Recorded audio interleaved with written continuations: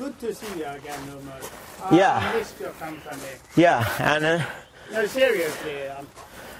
well, I'm seriously saying that as well. And you know what, I think some people think that we've abandoned the idea of doing this documentary and telling Lucas' story, but they're wrong. I mean, I never, when you told me when we were first talking that these things take time, I never thought that this would be the case, but... Why didn't you?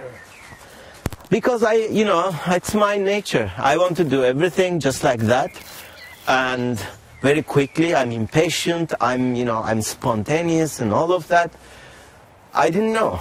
I didn't know that. Forget about the business of doing a documentary, which professionally. But I thought that I needed to get it out of my system right away.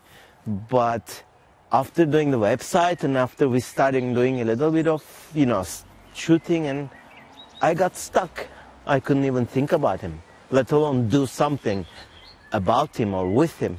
So it was a great idea that, you introduced me to Helen, in whose house we're now going. So Helen, how did you meet her then, basically?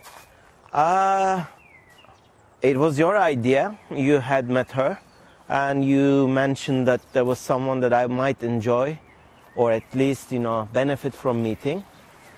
And Helen is an amazing person, because I lost one son, she did two.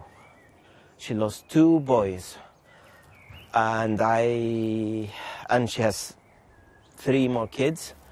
So I didn't know that, I would meet such an amazing person, and of course, it's always difficult to talk to people who doesn't know anything about these things, and it's a completely different thing to talk to someone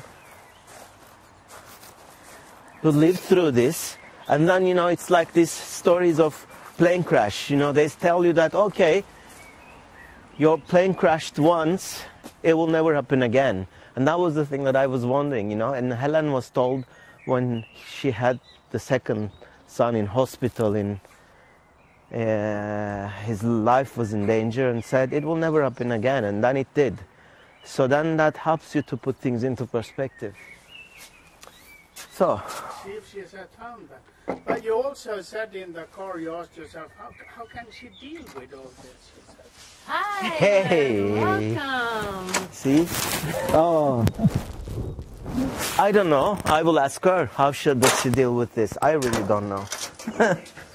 So we were talking about you and your story.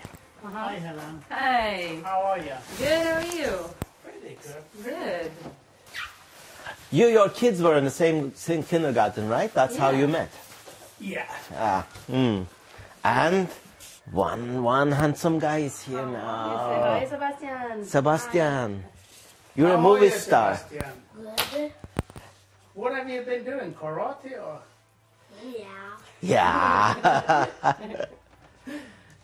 So. Okay, so let's talk. Thank you for having us. Come on in. You've had tacos, We've eh? had tacos. You had a taco night? Taco night. Okay. I think that was meat in Swedish. Or in Sweden. I don't know what it is. Sebastian, you're interested. Thanks, Sebastian.